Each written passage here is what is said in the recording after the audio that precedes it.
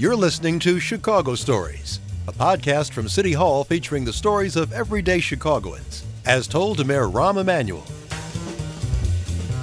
This is Mayor Emanuel for Chicago Stories. We have Coach Troy, the coach for Phillips Academy football team, two-time state champion. Troy was just nominated, and you will receive the Gatorade Award at the SB Award ceremony, if I got that right.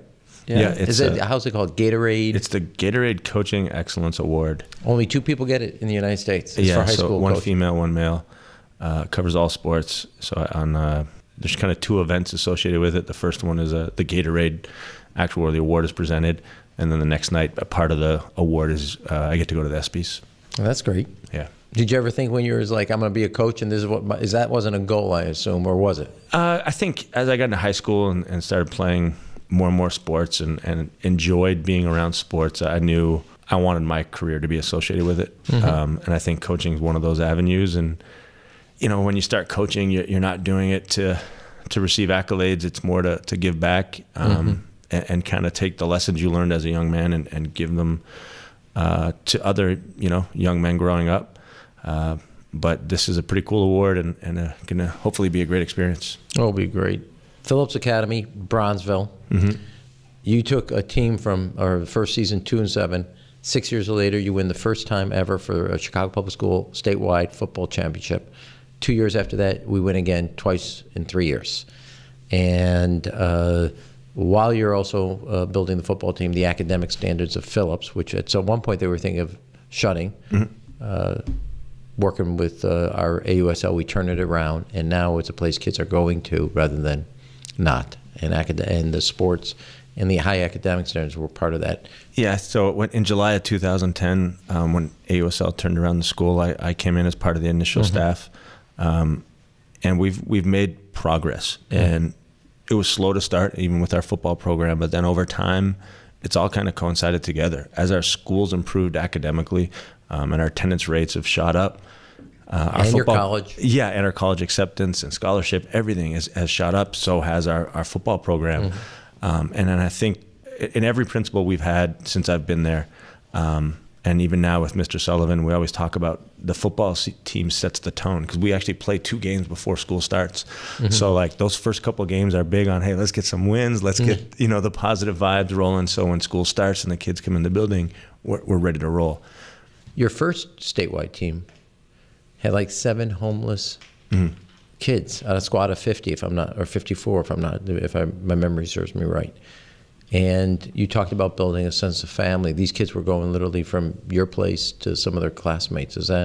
Share a little about how that? Yeah, how that made. I think you at the auditorium you talked about how that brought you all together as a family, not just a team. Yeah, I mean every young man or every young person wants to belong, and part of what we've created is a place where everybody belongs. And one of the great things about football is no matter your shape or size, there's a place for you. It's not like other sports where you have to fit a certain mold. So that part of the sport and that part of the culture we've created in our program has allowed everybody to have a place to belong. And for the kids who are the young men that have more difficult home lives, they've got teammates that they can count on. And if they need a place to stay or they need some food, but just whatever they need, they can count on each other. And obviously that's the family component. And look, we don't always get along, which any family. Welcome to family, man. Yeah, and that's our approach. But at the end of the day, I mean, that's a definition of family. We love each other, and I'm not afraid to tell a young man that I love him. And they're not afraid to say it back because they understand what that word means. And we're not using it lightly, but we're saying it in a way of respect and care and to know, like, hey, we've got each other. We just always have to be there. What's the one thing you want people to know that don't know about you or don't know about Phillips, that when you get out there and you get this award, I have my own vision, not just for this, but how I want people to see our kids, not by stereotypes, but by who they are. But what's your goal? I think part of it is we're breaking down barriers and the stereotypes that people have. We're kind of pushing through those. And I say this, like, our doors are open. We don't hide anything. You can come in, and that's one of our big push with parents. It's like, hey, come have a look. don't come in at 5 o'clock to meet with somebody. Come during the day so you can see us in action and see how things are being dealt with. We have our issues. We're a neighborhood school, but we deal with them correctly. And overall, I mean, you can go into classrooms and you see education occurring.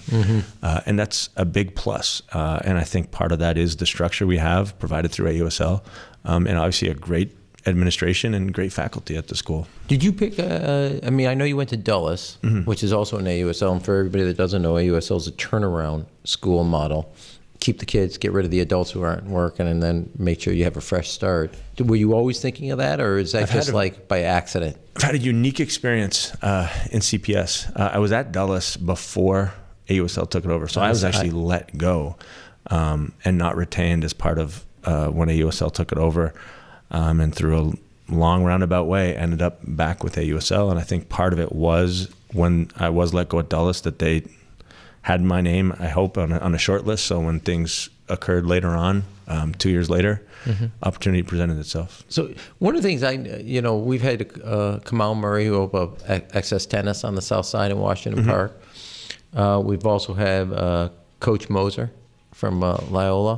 What drew you to coaching? I mean, there's a certain quality that takes to be a coach, especially high school sports. And why football? Growing up, other than my father, my high school football coach probably had the most significant impact on my life. And just in terms of becoming a man and what it is to be a husband and father. And I think his approach really sat with me. And as I went to college and was kind of finding my way, I think I knew coaching, I always had a connection there. And for whatever reason, I always felt I had some leadership skills about me, and just when given the opportunity, made the most of it. I mean, to take a team, I think before you walked in was 2-7. So our first year we were 2-7. Okay. And our first practice was 12 players. The biggest part of that was just trying to figure out who wanted to be a part of the program. I think before it was kind of just whoever showed up played, and then we tried to kind of make expectations where, no, you got to be there every day to play. And then each year, we don't really have a set of team rules. I think one of the first things I ever did was look at a team rule book from another team in Illinois, and it was like 115 rules they had to be a member of the team, of what you had to follow. And I was like, I can't do this. I won't have a single player. Right. So I kind of went away, like, what do I need to have? And from my teaching background is just, expectations. It doesn't have to be rules. It can be expectations. So this is what you're expecting to happen. And as we put that in place, it kind of changed the whole mindset and our approach. And then kind of each year we've upped the expectations a little bit more. And obviously our success has kind of coincided with some of that. Well, I suppose one metric, how many kids show up now for being part? You went from 12 to? This past year, we were just over 100. That's a slight inflationary number. Yeah, and I think if you look at our school, we're right around 600 students, so approximately 300 boys. We've got 1/3 of them playing football. And you said, I read somewhere that the young men taught you more. Let me get the exact quote so I don't put words. Taught me more about life in 5 years than you've learned your whole life. That's your quote? I think when you see, I'm from a small town in Canada, and a 2-parent stable home, and we didn't have everything we wanted, but life was good. Right. And just to see the daily struggle of some of the young men and what they overcome, and I ask a lot of them, and I refuse to ask for anything less. I mean, I want the most. I want it all. Right. Because that's what's going to help them later on in life, and they've got to understand at some point that nobody's going to care. You have to care. You have to be the one to overcome. And if I don't hold them accountable, if I don't push them, it's going to set them back. Tell me 2 moments in time.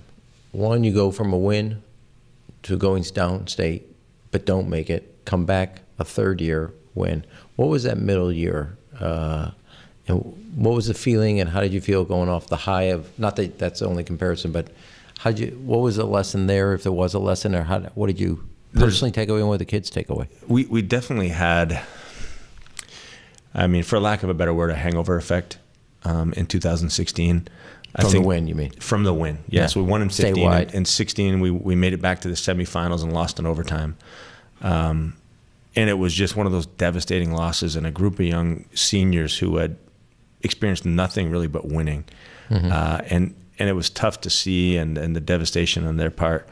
But throughout that year, there was some signs that, all right, this group's not the same. We actually brought in former Navy SEALs to do some training with some like leadership type training. And we had 2 of our veteran leaders that no-showed the morning of one of the trainings. It was a 5 o'clock morning session with them, and they no-showed, and they're just like, oh, I couldn't make it. Do it. And right then, and that was in the winter of, would have been 16? Early 16. And I knew then, like, this group just doesn't have that desire, that hunger. And that's what separates us.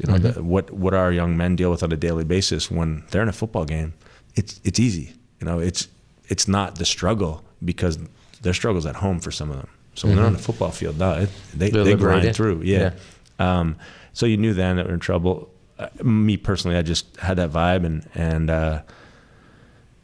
after that loss, that last off season, you could just see the hunger was back. And then I think this year, with having 20 seniors on the team, there's a group of young guys that 20 of them, of the players. Yeah, and this year we got a group coming back that we're going to be inexperienced in different spots, but the young guys are hungry because, they were on the team, but they weren't key contributors, and this is going to be their chance to be key contributors.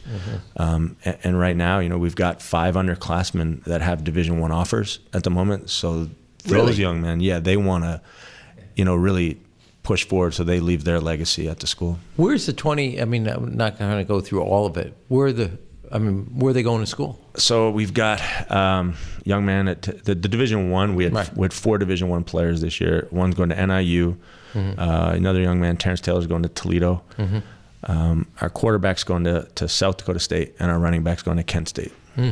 So they're definitely going across the country. We've got more and more each year. It's like get kids from the East Coast. Where was it? 2012. 2012. Yeah. We're going too many places. We're going. But as we started winning and having more success on the field, I think more and more colleges started to take notice. Recruit. Yeah. So over the past 4 years, we've had 13 Division I players. Wow. And like I've said, we have 5 underclassmen with Division I. We have a freshman that has multiple Division I offers. You got to be kidding. A freshman? Yeah. So Dominic Bass is a defensive lineman. Actually came from Deneen Elementary, which is another AUSL school. Right.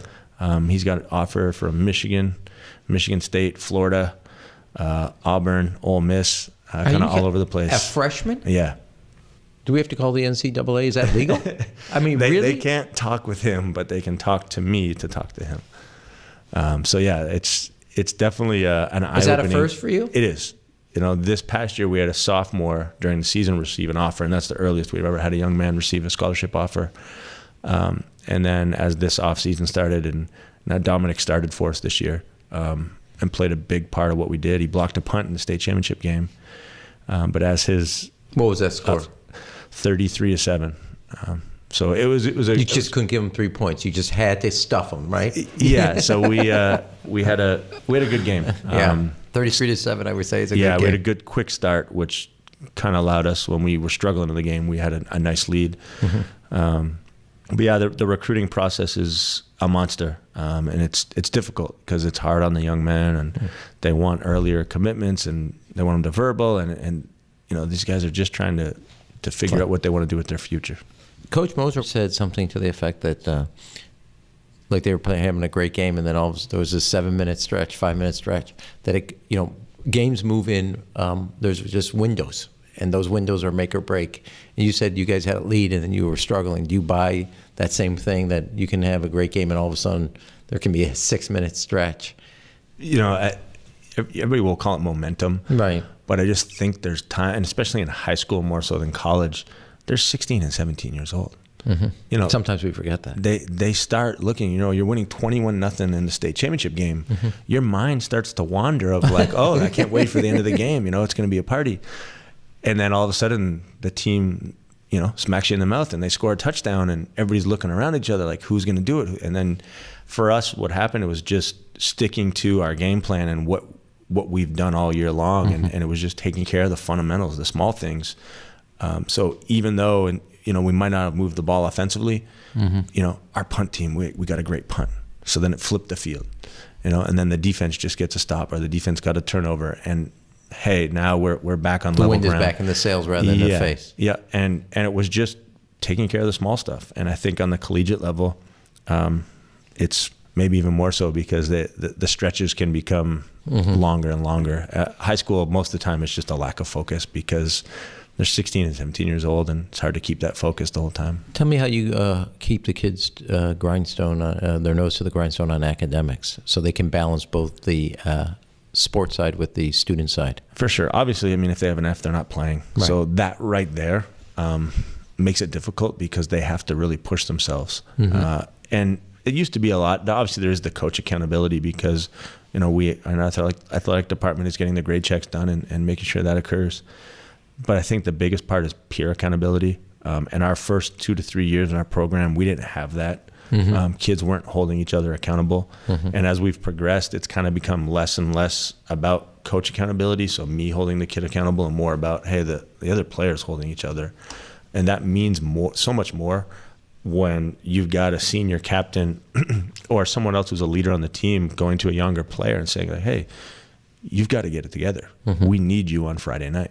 We're counting on you. Than it is a coach, because that's your peer looking you in the eye and saying that. No messing around here. And I think the peer accountability piece is what kind of separates us. And I think a lot of programs don't have that, which is why there's more and more struggle sometimes. It's interesting how Chicago, I was down in today, Pullman. We're opening up a youth center there, and the young man is the pitcher, senior, for the school, Gwendolyn Brooks. He's going on full ride, University of Minnesota, pitching. And it is interesting. I was talking to him, and he was talking about team camaraderie. And somebody started, his mother and father were both there, but really mentoring him and helping him along and creating that camaraderie that you can't replace anywhere else when it comes to a team. Yeah. So, Troy, let me ask you a question. You growing up in Canada, a small town, did you ever see yourself as a coach of a statewide football team? Hockey was big back home. Yeah, that's why I threw the Canada thing as a subtle subtext. So, I played a lot of hockey growing up, and then as I got into high school, got into football, and developed a unique passion for it. And then, as I went to college and played football, Canadian college football, and coached actually there at Queen's University for 3 years. And then it was just, all right, this is what I want to do, and trying to figure out a way to do that. And obviously, being a teacher and a high school coach is... What do you teach? I teach PE. Yeah, so doing that is a great way to be involved, like I said, with sports, and give back to the community. Do you see the whole effort on integrating sports better into the academics and you teach PE, but trying to create that for our children, that they understand that sports is not one thing. You have to actually, your mind and your body, you have to be developed together. It's a different mindset in the sense, like I went to school. I loved to play sports, and I knew I had to do school to play sports.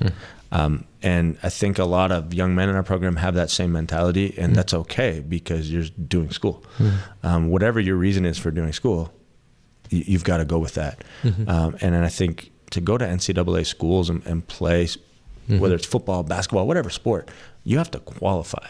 So you can't just be a player, the dumb jock, so to speak, and go to school and play. You have to actually maintain a higher GPA and get a test score. What do you make of the rap on football right now in the sense of head injuries? What do you? I think as we're moving forward, there'll be more and more coach accountability, and what I mean by that is more certification that's required. I think safe practice habits are key. We don't practice in full pads ever, because if we do, the boys will try to smack each other. Right. It's just the nature of the game, and sometimes young men. So we control all we do in practice. We have a very quick whistle.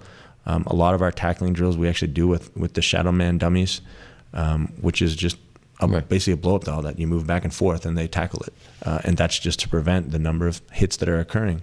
I think if football is controlled properly in practice, and with rule changes in the game, it's a sport that parents can put their children in and feel comfortable. I think a lot of times what was happening was just because of bad habits. I played soccer, man, and the amount of ball banging on your head. Yep. Which is why it's banned in many youth sports, heading. Yeah.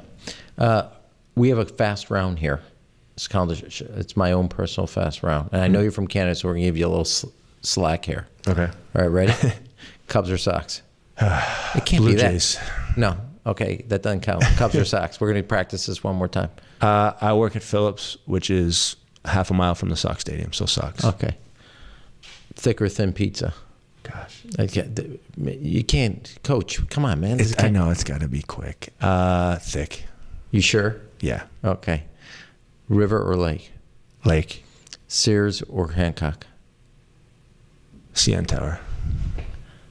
Okay, I'm gonna give you a redo on this one. You're really you're letting all the Canada. Sears. Troy, yeah, Trudeau's really upset with you. Okay. Yeah. 12-inch or 16-inch softball? 12-inch. Okay. I'm Troy McAllister. It's great to have you here on Chicago Stories. I really want to thank you for investing in our kids. Thank you for having me on, and appreciate you taking the time. All right, man. Phillips, we're going to see you next year? State? That's the plan. All right, brother. Let's go. You've been listening to Chicago Stories with Mayor Emanuel. You can subscribe and leave a review on Apple Podcasts and tweet your guest ideas using #ShyStories. Thanks for listening.